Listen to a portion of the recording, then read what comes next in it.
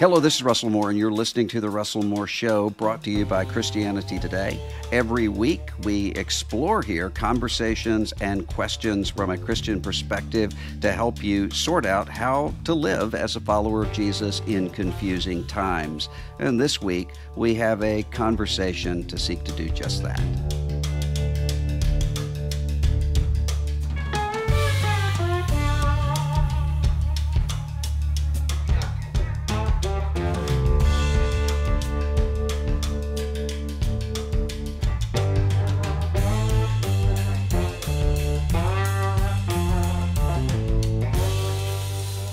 Christian Wiman is a poet, a former editor of poetry, and teaches at Yale Divinity School. And he has a new book called Zero at the Bone, 50 Entries Against Despair. And I think it's going to be interesting even for those of you who don't like poetry or don't think you like poetry, or who are intimidated by poetry. I think you should listen to what we're going to talk about today. The book is fascinating, covers many, many topics that we will converse about today. Christian Wiman, thanks for being with us on the show. Thanks so much for having me, Russell. We have two things, at least, in common: Baptist boyhood and The Tree of Life as a favorite movie. And I want to talk about both of those a little bit into our conversation. But before we do that, the book is called Entries Against Despair. What do you mean when you say despair? Well, there's different kinds of despair, of course. The book covers a lot of different kinds. I guess when I was first thinking of the book, it was existential despair that I was thinking about. The book broadened to include environmental despair, racial despair, social despair, the different tragedies that we have in our lives that can cause despair. And I realized everything was sort of clustering around that, and the title gave me a focus, something to write towards. You talk about in the book, and I really resonated with this, having grown up Sunday morning, Sunday night, Wednesday night, every day of the week, Southern Baptist, about the warnings against lukewarmness that would happen and the way that would kind of rattle you. You talk about being in your bed thinking about the blasphemy against the Holy Spirit, the unforgivable sin, and wondering about whether you'd committed it or whether you should. Or what was your background like when it came to the church and to God? Once we moved back to the small town where my father and mother were raised, which was Snyder, when I was about 8 years old, we went to the First Baptist Church of Snyder. And that's where Texas. I went. Right, Snyder, Texas. Yeah, all the way through high school. And it was Sunday morning, Sunday night, Wednesday night, the RAs. I mean, our life was the church. And so I grew up in that kind of bubble of religiosity where everyone believed the same thing. There wasn't really even a question of anybody possibly believing something else. And I never met an atheist, as I say in the book, until I went to college. And I was so shocked, I thought he was going to swivel his head around or something. I didn't. But yeah, I grew up very much in a bubble. Was it in college that you became an atheist, or was that later on? It was in college. That was brief. I guess there was a little while when I would have defined myself as an atheist. But once I started writing poetry, I began having experiences that made me question whether I would want to call myself an atheist. And I would, even way back then, be much more apt to call myself an agnostic. And all of the things that I read, a lot of them were still religious books. I was still reading theology. I read Paul Tillich when I was quote, an atheist. I was obsessed with religion and with God, even when I would have defined myself as not being a believer. I think about Frederick Buechner talking about how being a novelist changed the way that he saw religion and meaning, because writing plots, he started wondering if his life had a plot and if life generally had a plot, and it sort of led him back to God. It was the actual art of writing poetry part of it, or was it specifically what you were reading and working on? It was the actual art.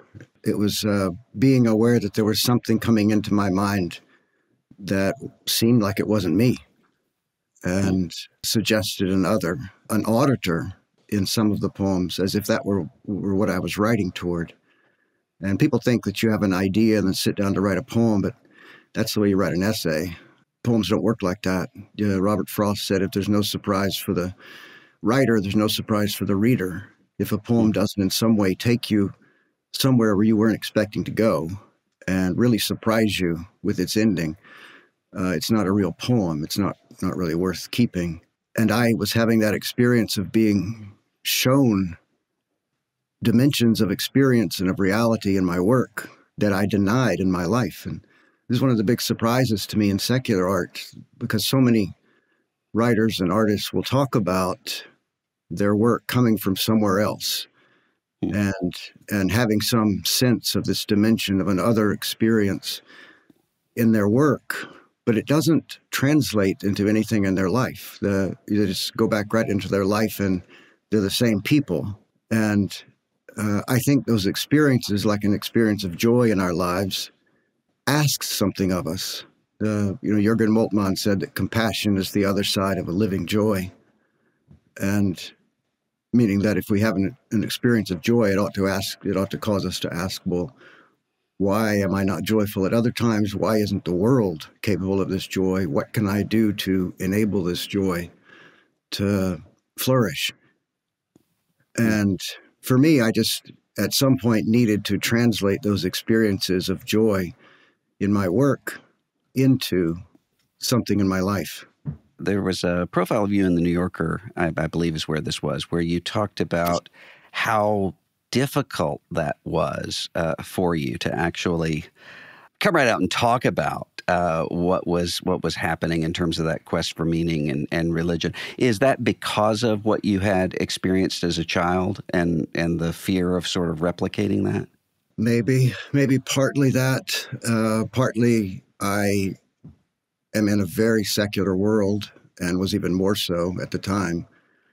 And so it's just difficult to come out as a Christian in that world.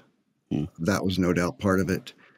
But also, I didn't have a language to talk about faith. I realized that when I began moving towards faith, that I had no language for it. And the old language could not suffice for what I was experiencing. And so I wrote a whole book called My Bright Abyss, which was basically an effort to find a language for the faith that I was feeling. I imagine that at First Baptist Church there, the King James Bible is what was used. You can correct me if I'm wrong. And I wonder if the rhythms of the King James Bible, if maybe that was one of the things that alerted you to poetry in the first place. Definitely. The rhythm of the King James Bible, especially the Old Testament, was very much in my head. And there's a great story. I might have told it in that New York, I can't remember, but when my father was in medical school in Fort Worth, we belonged to the First Baptist Church of Dallas. And when Brother W.A. Criswell was there. And one time when I was very young, I guess probably 7, I had written something, a little poem, and we didn't have books in our house, so I don't know where I got the idea for a poem other than a hymn. It must have been I was imitating a hymn. And I had written it down, and the poem was, I love the Lord, and he loves me. I will not forget, and neither will he.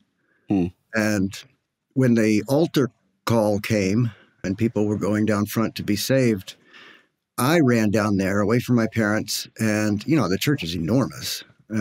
And I ran down the aisle and thrust that poem into Brother Criswell's hands directly and ran back. I didn't even wait for him to say anything. I just gave it to him. And he published it in the Southern Baptist Newsletter. It's in there. And so we have the newsletter from that time. So that was my first publication at 7 years old or whatever it was. That is fascinating.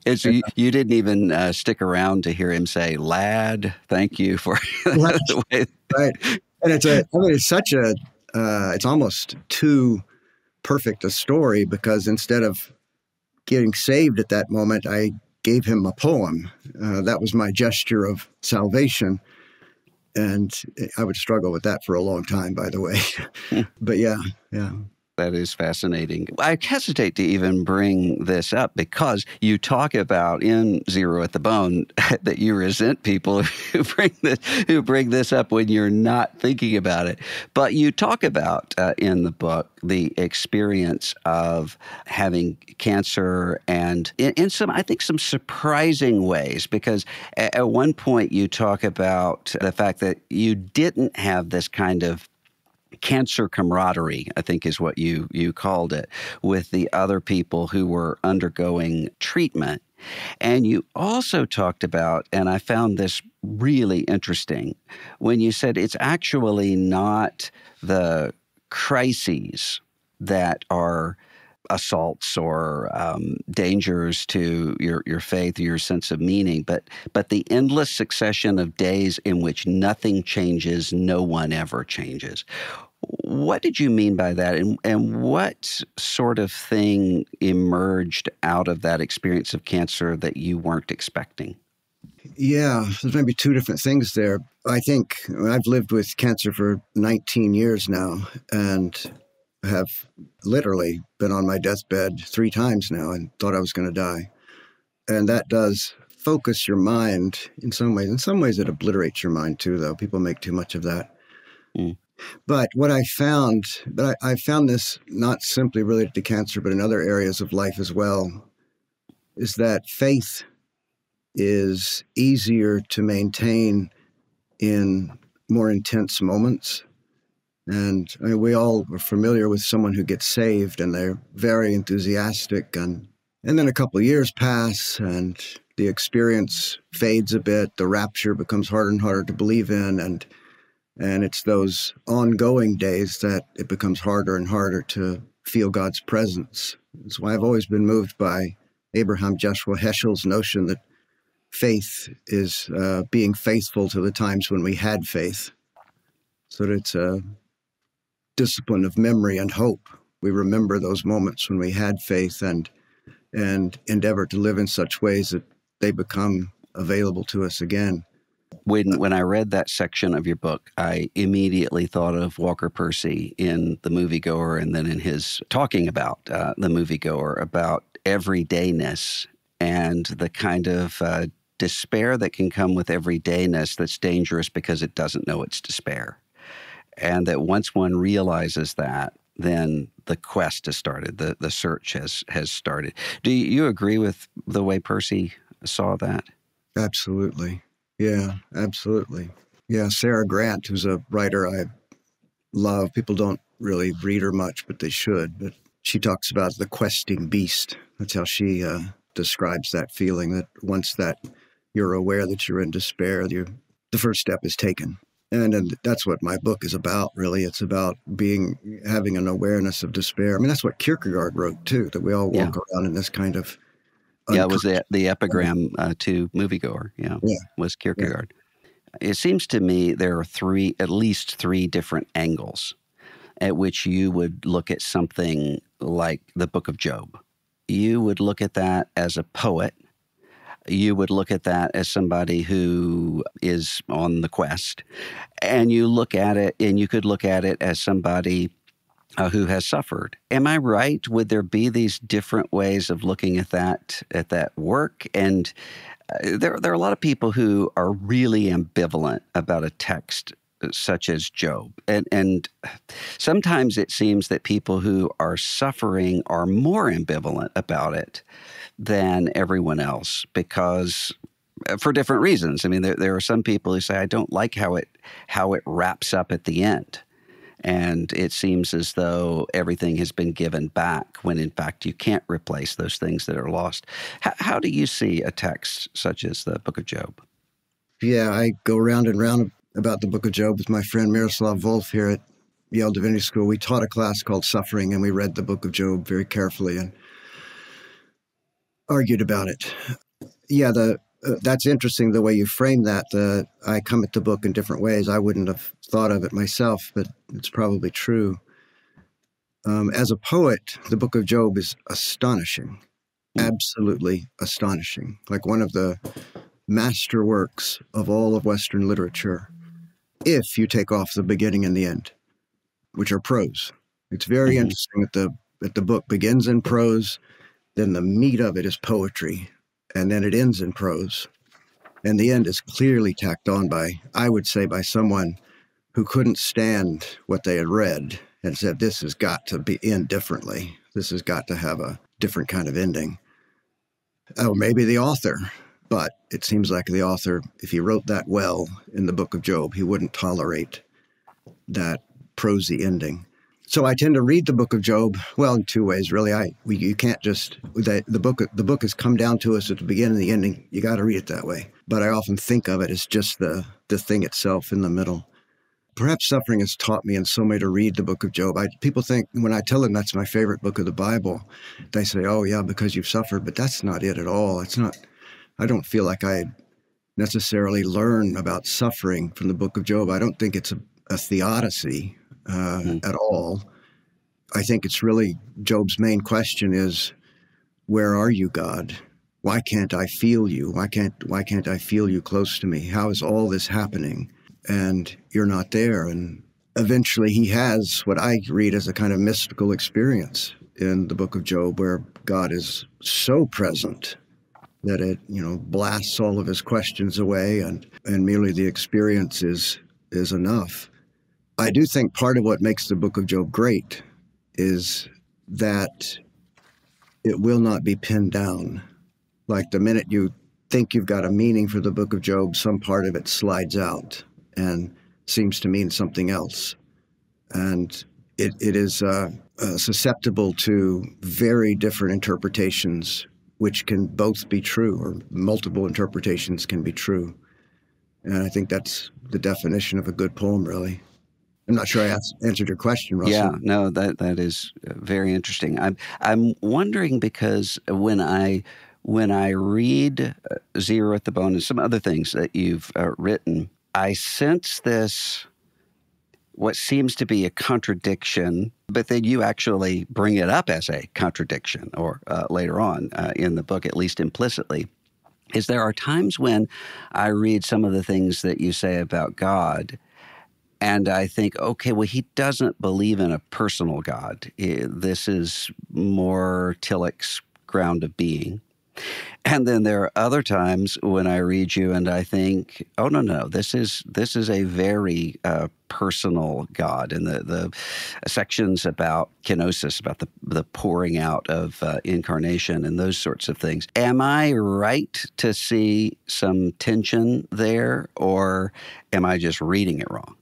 No, I think that's right. Tension, confusion, maybe is what you're putting your finger on. I pray to a personal God. I pray as if I've got a personal God. And I certainly go through my life wanting only to be close to God. I think about it all day, every day. It's never out of my mind. It's what I want. And so I often find myself writing towards that, and I live towards it. But you're right, sometimes I don't believe in it. Sometimes I believe in a ground of being. I never question the existence of God. I just find it so boring to have that discussion with people. Mm-hmm. But I do question how much can we know God? That's what I think Job is questioning. And so that is a real war within me. How much can we know God? And there are times in my life when I have felt very close to God, and there are times in my life when I've been convinced that, not that there is no God, but just that he's too remote for us to know. I was really struck and moved by the section in the book in which you talk about Jesus and the woman with the issue of blood, because you framed it in a very different way than I've thought about it before. And what I was really struck by is when you when you say in response to that, it might be as simple as a phone call to a family member you haven't spoken to in too long. It might be some thorn in the heart of a friend to whom you have not paid sufficient attention. It might be some wholly ordinary encounter you have in the next few hours of this wholly ordinary day when suddenly you feel some power going out of you. What did you mean by that? That essay came from learning that our dog had a bullet in him. He had a cancer, but then this incidental finding, right when we discovered the cancer, we learned that he had a bullet lodged in his back, and someone had shot him before we got him. And it led me to think about the kind of wounds that we all carry around, and led me to think about that woman. I was actually preaching at the time. That was part of the sermon. Part of that I used for a sermon. And I was preaching on that woman, and I had never thought about all those other people around the woman with their own issues, their own pains. And, why didn't Jesus feel them? And then I thought, well, gosh, eventually he did, felt everyone's pains. That's what he was feeling all the time. And this is aside from what you asked, but it's very moving to think of him feeling that woman's pain, because it would have been, what he was seeing was her shame. And she would have been ashamed, and she would have been, if she had gone to doctors, you can imagine what that would have been like. And part of what he was healing her was her shame.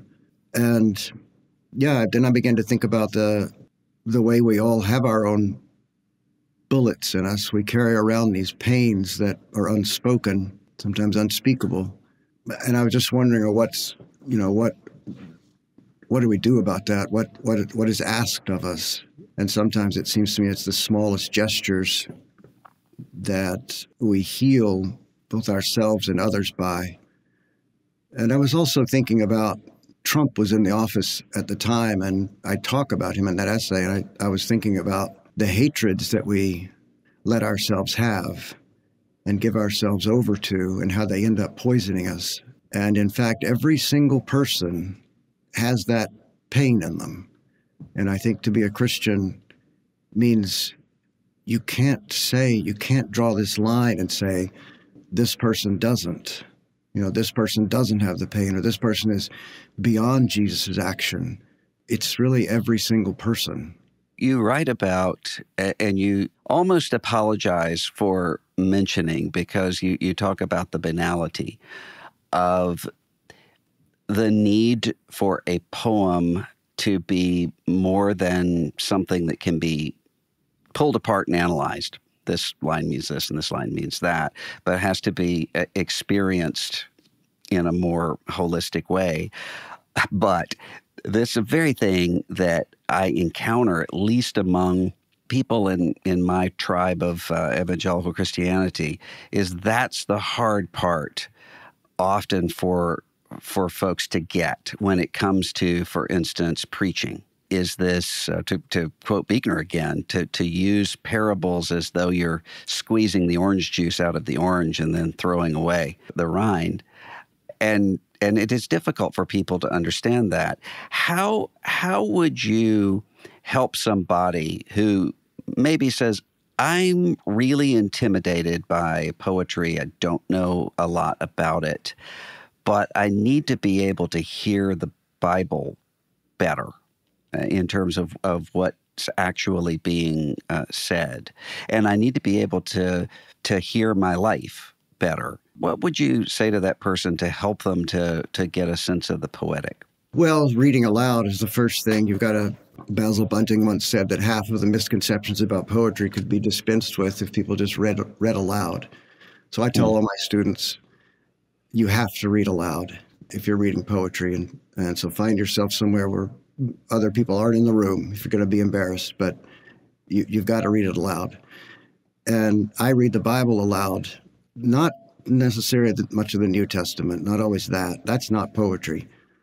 But 1/3 of the Old Testament is poetry, and that you really do have to treat it as such, which you have to read it aloud. I'm very good at leading people into poetry. And I have all kinds of ways of introducing them to poems that it's not a fallacy that poetry is difficult, because there is a lot of poetry that is difficult. And it's not merely modern poetry. Milton, Shakespeare is difficult. Mm-hmm. So you've got to have some guidance towards something like that. But it's also true that there is a lot of poetry that's not difficult. It's almost, some of it's too easy. But there's a whole lot of poetry for every level. This is why every culture that we know of has had poetry. It's just a freak of ours that it's in universities. It's been relegated to universities. It's normally very much in the culture and a thing of the people, as it was. It's why the Bible is so much in poetry. So I could tell you all kinds of poems that I think people would find easy to read and would be a way in. The Bible is tougher. I say it's poetry, but it asks to be more than poetry. You don't read William Wordsworth and the Book of Job, and especially the Book of Mark, in the same way. And so that's a very different element, and it's something I struggle with a lot, is the proper way to read the Bible. I'm a very good reader. I read a ton, and yet reading the Bible for me is often, and I read the Bible a lot, but reading the Bible for me is often difficult because I can't always tell how I'm supposed to read it. Like, Jesus, we get Jesus's thoughts when he goes off by himself to pray. That's a fictional technique. That it's as if suddenly we're reading a book of fiction. The writer can't have known those thoughts, and so he's projecting them. And how does that fit in with the other parts of the story? When does fiction start and fiction end? I find it very difficult to tell. Let me ask you a question. I was reading the Acts yesterday, and I'm forgetting the guy's name, but what's the guy's name who falls asleep when Paul is Eutychus. And he falls sound asleep. He's literally killed, bored to death by a sermon. And Paul goes down and raises him up, and then just continues, goes on with his sermon, and resurrects the guy. Yeah. When I'm reading that seems to me comical. Like this is a joke put in here. How would you say that we're meant to read a segment like that? Well, I mean, I don't think it's comical in the sense of fictional, but I do think it's intended to be comical in the sense of Paul. Not only do you have this fellow who falls asleep, and his name now is permanently the fact. Poor guy falls asleep. We're talking about him now, and that's quite a thing to be known for. So I do think that is comical, and also just this drivenness of Paul. Okay, we've taken care of that. We're going to keep on going. Yeah, I laugh at that section every time I read it for all of those reasons, and there are probably 1,000 more layers that I don't even see. Yeah. What about for preaching? You teach right now in a divinity school context, so there are going to be many students there who are going to be expected to preach or teach in some way, and you talk about in the book being frustrated with preaching, for instance, about the woman caught in adultery, Jesus scribbling in the sand there.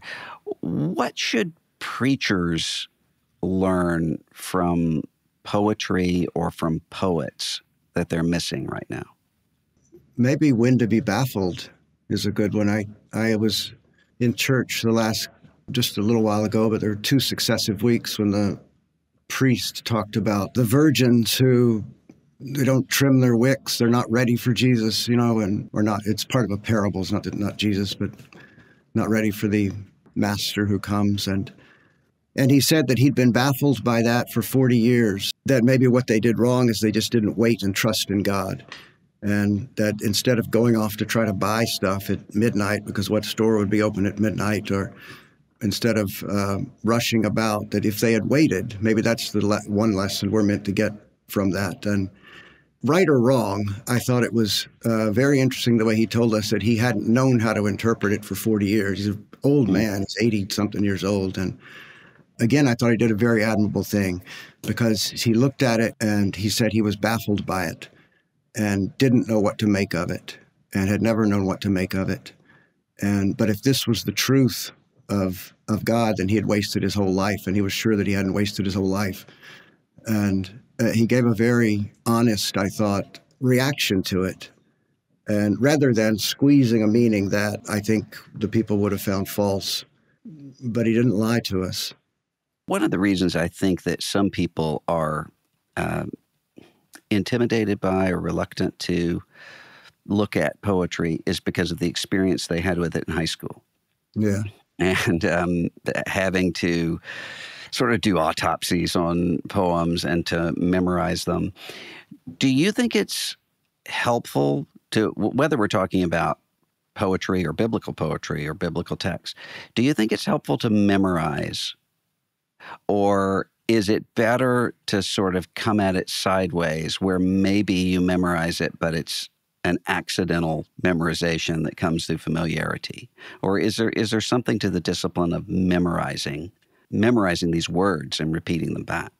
Oh, I think it's a great discipline. I have all my students do it. If they're late for class, they have to memorize a sonnet for the next class. But that's part of the class, is that they have to memorize things, even in my classes that aren't poetry. I think it's a great discipline. It has helped me so much. It gives you something solid to hold on to in your mind and to counter the storm of crud that we are dealing with all the time. And unlike a novel, a poem is something that you can hold and carry with you. And one of my frustrations with novels is that I love them, but I forget them. I forget plots a week after I've read them. Mm-hmm. And a poem is something that you can carry with you and have. And it can be something, I tell my students, memorize something that you want in your head for good. And I don't assign what they have to memorize. So it can be, it's been incredibly important for my intellectual and spiritual life. Is there a technique for memorizing, or is it just reading, rereading, and rereading?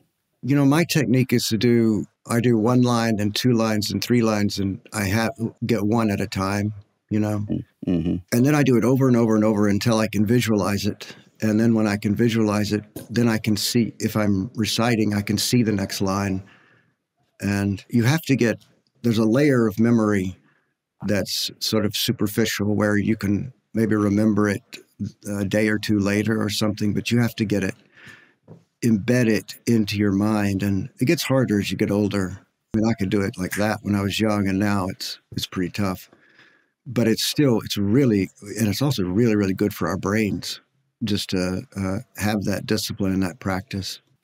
Let's talk about Tree of Life. You talk about it a little bit in the book near the end, and it's an unusual movie for me in that the first time I saw it, I hated it. And I couldn't make sense of it. I think I was expecting a more narrative movie or something. I don't know why. I didn't like it.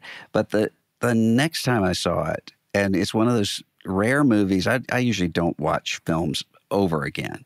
But I have seen that film maybe, I don't know, 8 or 10 times since then, and it's now one of my favorite films. And you write about it and say, I thought this was really well put. What is more memorable about Tree of Life in the end is not its unified vision, but the intuition it enables, and it must remain an intuition, that all of life and creation might inhere and cohere within an instant. And that instant is, so to speak, imperishable. It remains not simply accessible to memory, but viscerally available. I found that really moving, and I wonder if you can talk about what that might mean for someone to have that intuition of the cohering in an instant. Oh, I think we're given it in all kinds of ways in our lives that we just blow right past. You talk about being in unconscious despair. We're also sometimes in unconscious joy. I think we're going through our lives and being given gifts that we just go right past, and that's what art is so good at, is arresting those moments and making you realize in your own life maybe what you're missing. Like when I saw that film, and like you, I had some resistance the first time that I saw it. It's a film that it's not sort of immediately seductive. It doesn't like grab you in any way. It really just demands your attention. But when I first saw it, I was so riveted by those middle sections in Texas. Mm-hmm. I think I would have been riveted even if I wasn't from that area. But being from there was just shocking to me, because it was as if the reality glimmered, and reality does glimmer in moments when we are able to see it. I mean, imagine what existence would be like if we were really able to feel God all the time. If you were really able to see, because I take it that I take the incarnation seriously, and reality is expressing God is in it. We're seeing God in reality, and think of what existence would be like if you could see that all the time. And I think he's so great because he shows you the kingdom inside of you. He shows you what you could see all the time, or how God might exist if we could pay attention. I want to show you one poem, very short poem. And this is a good one for people who might find poetry too difficult. And this is an anthology I did called Joy. It's just 100 poems, and it's by a woman named Sarah Lindsay. It's very short.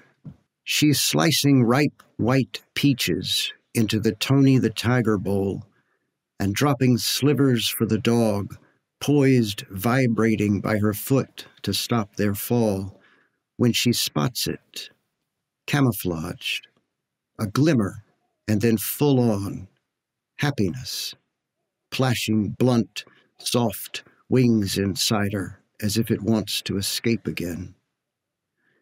I hope I said that the poem is called Small Moth. I might not have, but she's slicing. I've had little kids, and you're going through your daily things, and it's not always blissful. And she's slicing bananas into the Tony the Tiger bowl, and suddenly she sees this little moth. And in the poem, she calls it happiness. What she's seeing suddenly is happiness. And it's plashing, that weird word there, plashing. The only word in that poem that's at all strange, suggesting another element almost, as if we're suddenly underwater. And she sees happiness inside her as if it wants to escape again. And I think the reason I put this into an anthology of poems about joy is because I think she's having a moment of joy, which I take as a moment of chirological time coming up and down, and it illuminates chronological time, happiness, which is happiness and joy are different. I take joy to be vertical, intruding into our life, and happiness lets us see the linearity of our life. And so she has this moment of joy, and it lets her see that she's actually happy, but she didn't see it before. She didn't see her happiness. And I think that's true for a lot of us. We're unconsciously joyful, maybe. That is more timely than you know, because I've been thinking about a lot, and I mentioned maybe here, this experience over Christmas, and I've had this happen a few times in my life, not many, but a few times, where I was sitting at the table with my wife and sons, and suddenly people were talking with one another, and just suddenly, just for an instant, it was as though I was an observer, and just thinking, this is unspeakably joyful. And it was just one of those little, Elliot would say, hints and guesses that would come in. But it was, I think, exactly what you're talking about, that sense of unconscious joy. Yeah. And I wonder if we are unconscious to it because of something wrong with us as human beings and that we're ungrateful, or is it because we really couldn't handle the glittering reality of it all? Yeah. I don't know. That's well framed, I think. Yeah. I mean, I do believe in sin. We are suffering under that. But could we handle it?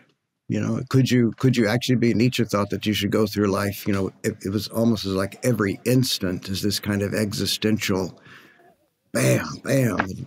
Could you really live like that? Probably not. I wonder, I didn't ask you to do this beforehand, and if you don't want to, that is perfectly fine. But I was wondering if you could read or recite one of your poems for us as we end. Sure. Why don't I I can recite it, but I'm probably not going to. I actually, people don't believe me when I say this, but I actually try to forget my own poems. Okay. I don't like to have them in my head. Why? It's just I want the next one. I need the next one. I need a different sound, and I can't. It's too much to carry around, really. So I memorize other people's. But here's a poem that I wrote when I was returning to Christianity, and it starts with the word incurable, and that is about cancer for me, but the poem need not be about that. We are all incurable in some way, just from being human. And this is a guy sitting at a window, and he sees a tree explode into birds. So suddenly there's just a flock. The birds were covering all the limbs, and suddenly the birds leave the tree. Incurable and unbelieving in any truth but the truth of grieving, I saw a tree inside a tree rise kaleidoscopically as if the leaves had livelier ghosts. I pressed my face as close to the pain as I could get to watch that fitful, fluent spirit that seemed a single being undefined or countless beings of one mind haul its strange cohesion beyond the limits of my vision over the house heavenwards. Of course I knew those leaves were birds. Of course that old tree stood exactly as it had and would, but why should it seem fuller now? And though a man's mind might endow even a tree with some excess of life to which a man seems witness, that life is not the life of men. And that is where the joy came in. And that is one of those poems that really taught me something, that I was expecting to write a poem about despair, incurable and unbelieving, and it exploded into joy. Christian Wiman, author of Zero at the Bone, 50 Entries Against Despair. Chris, thanks so much for being with us today. Thanks for having me, Russell.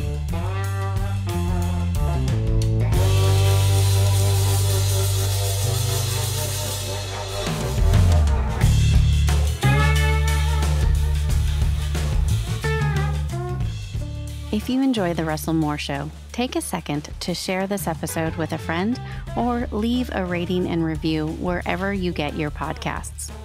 The Russell Moore Show is a production of Christianity Today. Executive producers are Eric Petrick, Russell Moore, and Mike Cosper. Host is Russell Moore. Produced by Ashley Hales. Associate producers are Abby Perry and Mackenzie Hill. Director of Operations for CT Media is Matt Stevens. Audio engineering provided by Dan Phelps. Video producer is Abby Egan. And the theme song for The Russell Moore Show is Dusty Delta Day by Lennon Hutton.